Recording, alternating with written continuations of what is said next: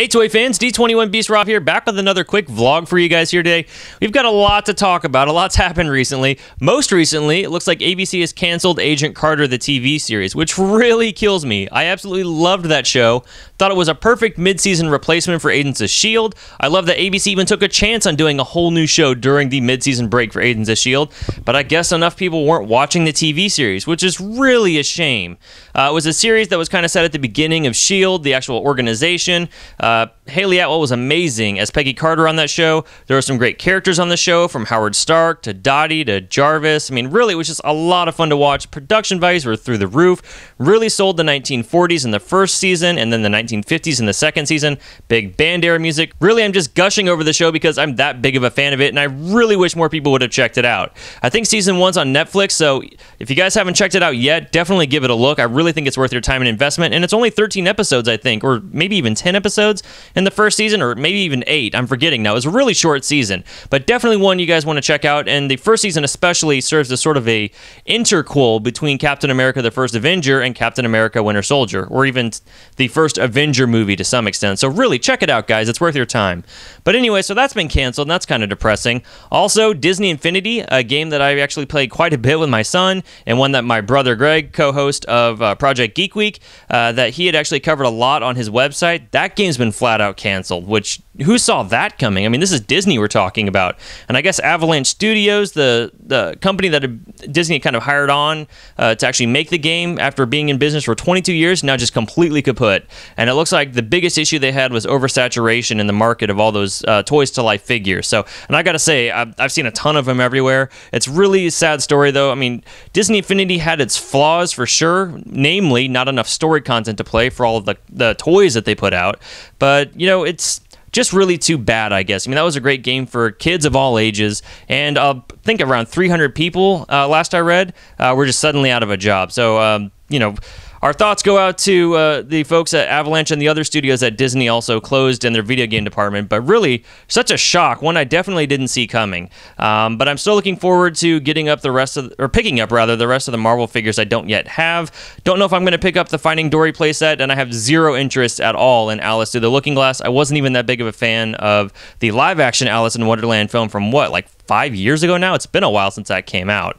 So more news there. Also, in my personal life, I'm going to be moving again. It was about a year ago this time that I moved out to Kentucky, and now we're going back to Missouri. I got a new job, so that's great, but now I've got to pack everything back up. So here in the next couple of weeks, reviews may dry up for a little bit while I get things moved and get situated in my new position, but just know that the reviews will come back as soon as I can make time for them. The good thing is, with the place I'm going to now, I won't be working 3 nights a week on top of being unavailable throughout the entire day. I'd been a stay-at-home dad for the last year, couldn't do anything really video content-wise from about 7 in the morning till about 6 at night, and then 3 nights a week, and even on the weekend, I would be closing at a local grocery store here. So now I've got a real-world job. I'm going to be a video producer back where I'm moving, so really excited about that. So it should give me more time to do more videos and also more time with my family, which would be great. So I'm really looking forward to that.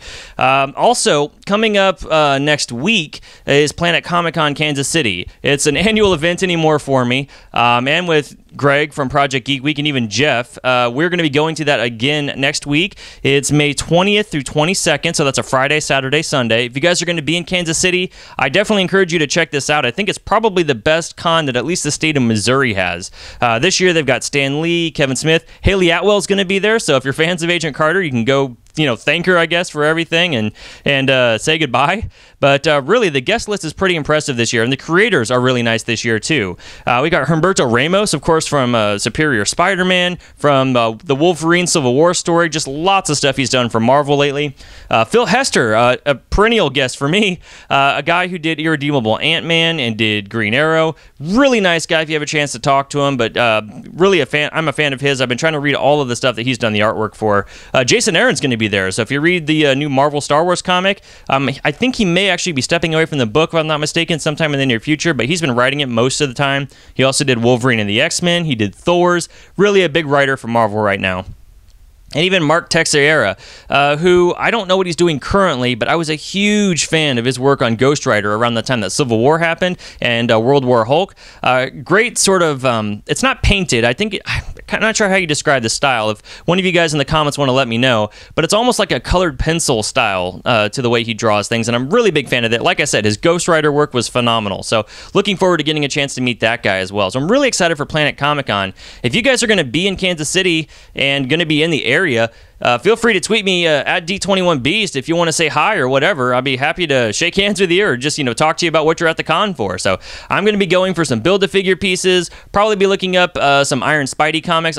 My favorite Spider-Man costume is the Iron Spidey costume, and I've been trying to collect every issue that features the Iron Spidey armor. So probably going to continue that trend. I got the Tarantulas Beast War last year that I featured in 13 Days of Halloween. Probably be looking for some more Beast Wars. Just kind of stuff I'm going into right now. Of course, I want to do panels. I'm going to be doing an evening with Kevin Smith on Saturday night. That should be a lot of fun.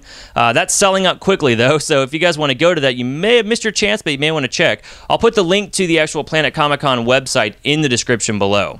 So, big event coming up. It's kind of my San Diego. It's an easier con to get into, so I'm really, really looking forward to that. Next up, let's talk contest winners. So I've done 2 contests recently. The first one that I did was for some Hero Sqaud trading cards, and then the digital code for Star Wars The Force Awakens, because my Blu-ray came with 2. So we're going to do a roll for those to see who wins those, and we're going to do a roll for the Deadpool code. I recently did an unboxing of the Target edition of the Deadpool Blu-ray with the postcards, and give you guys a request or a challenge to go ahead and let me know that you're interested in getting a free digital code for that film. So let's cut away really quick. I guess we'll first do the codes for Deadpool, and then we'll do the codes for the Hero Sqaud cards and the Star Wars digital code. All right, Toy fans, so here's the spin for Deadpool.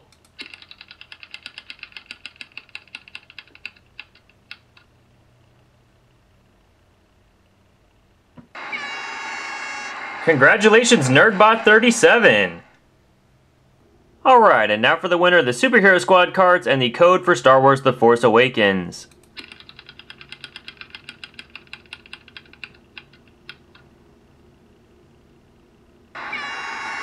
Forgotten Tactic, congratulations!